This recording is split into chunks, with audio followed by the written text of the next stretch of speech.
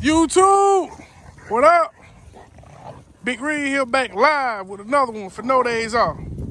All right, y'all. First thing I want to do today, man, is I want to shout out, man. I don't shout out. I want to send my blessings out to everybody that was affected by the those storms and those tornadoes yesterday, man.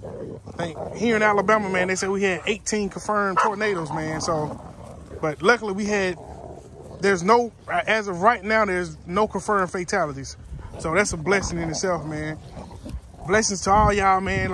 All I can get, advice I can get, just pick up the pieces and keep moving, man. I just want to send my blessings out to everybody. But, all right, we're going to go ahead and get into this, man. It's going to be short. The video's not going to be long. It's going to be short. Y'all can see we dealing with flooding right now. That's the creek. That's the actual creek that I filmed that video in, Shark in the Creek. And y'all can see the creek done spilled over into the little flood area here, man. So this is what we're dealing with right now. But this usually as far as it goes. I ain't really never seen it no higher than this. So this is normal this time of the year, man. It's what they call, I guess you would call it the rainy season down here. But anyways, into this get on this topic, man, of profit, right? I know there's a lot of young guys out here that's getting into, I guess, breeding and selling dogs. All right, little thing about myself, man. Before one of my main sources of income is I run my own trucking company. So Reed Family Motor Freight. All right, I want y'all to understand this, man. First thing I want y'all to understand profit, right? If you had a litter of puppies, right, and you sold the entire litter, every puppy that you sold, and the total amount of money that you made off of that litter, just say $25,000, right? That's the total amount of money that you made off of selling those puppies, right? That's not your profit. I want you guys to understand that. Even though you sold those puppies for $25,000, that is not your profit.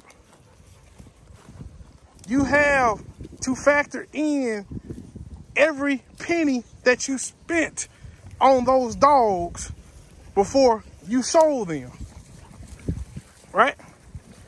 And it will behoove a lot of you guys to take some kind of business class, man, or some kind of entrepreneur class or something to actually understand it. Because if you don't know how much money you spent before you sold those puppies, you don't know if you took a loss or not. You could be in the negative depending on how much you spent on the dogs. I mean, as far as purchasing the dogs, I mean, whether you purchased the male and the female, or you just purchased the female and did a stud fee, you got to factor in how long did you have the dog? How much money has you, just say you purchased the female. We're going to leave it at that. And you waited the full year and a half, right? Or 2 heat cycles, whichever. You got to factor in all those vet services. You have to factor in all the resources, your light bill, your water bill, you know what I mean? Every resource it took to keep that dog healthy and vibrant. Feed costs, vet costs, you have to factor all this in. All this goes into this before you can actually come up with a profit margin. It's not just breeding the dog, selling the puppies and saying, oh, I made this. No, you didn't. That's what the money you received at that time. But how much did you spend before that? I mean, you have to think. It's a lot to this, guys. There's a lot to it.